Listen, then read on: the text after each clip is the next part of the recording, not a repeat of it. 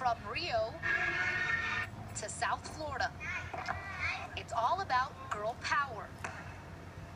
Girls rule. As the U.S. women are dominating the gymnastics competition at the Summer Olympics,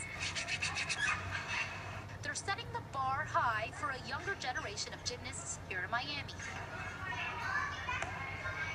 I am inspired by them. I want to go to the Olympics. With every flip, twist, and dismount, these pint-sized acrobats at Gymnastic Wizards can't get enough of the U.S. women's team. I'm really rooting for Simone Biles. Oh, she's like really good.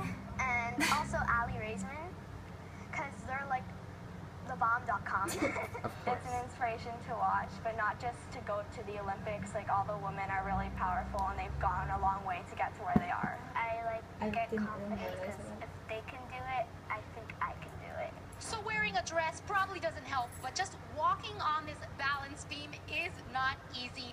These young girls are truly amazing, but a lot of time and commitment goes into this sport. It's 6 hours a day.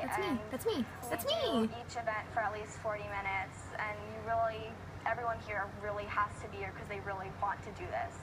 With a balance of dedication and passion, these young girls have some big dreams of also going for the gold one day.